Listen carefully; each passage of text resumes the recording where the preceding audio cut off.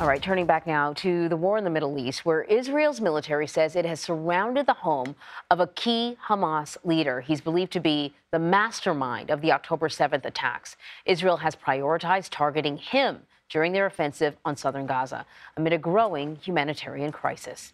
The IDF has been unrelenting in its bombardment on the region. It's where many civilians had initially fled to when the war began. Our Charlie D'Agata is following the latest. The southernmost border town of Rafah was considered one of the safer places in Gaza. Now engulfed in Israel's unrelenting march to conquer the entire territory. And this is Rafah this morning. Hamas health officials have updated the overall death toll in Gaza to more than 16,000, adding one more little girl to that total today. Inside a hospital in the southern city of Khan Yunis, frightened 11-year-old Saba Magnum desperately searches for her father and siblings. She says they were all inside a school that got hit.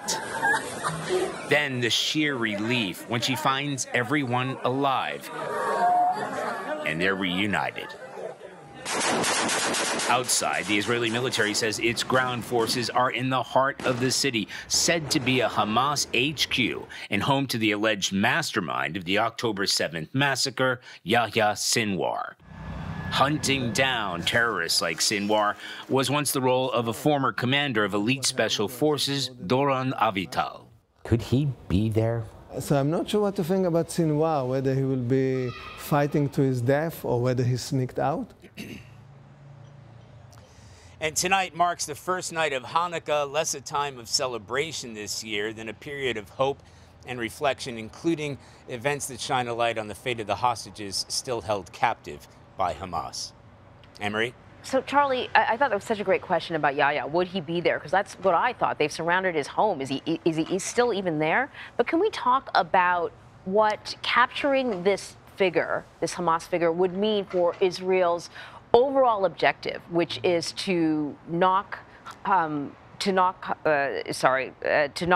out?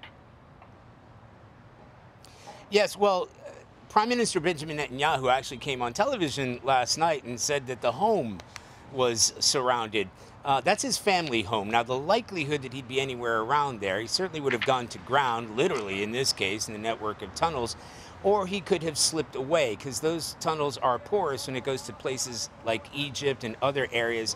When we spoke to Mossad intelligence, former Mossad intelligence chiefs, they say there are areas that they could get to and get from. So the likelihood that he's there, that's an open question and one that won't be answered. Now, in terms of dismantling both Sinwar and the entire Hamas leadership, that will be a turning point as far as the Israelis are concerned, but they'll have to be satisfied that that's happened. Because remember, the stated goal of this offensive, this wasn't about retaliation or retribution, it was about the total destruction of Hamas. So that would include Sinwar and the entire Hamas leadership, which they believe, because they cleared out that area in the north and in the central part of Gaza, they believe that Hamas leadership is now centered around that southern strip, which is why the attacks are continuing.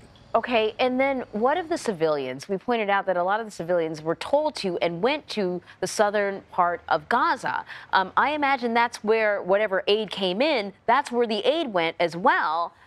All of that must have ground to a halt. What's going on with the civilians?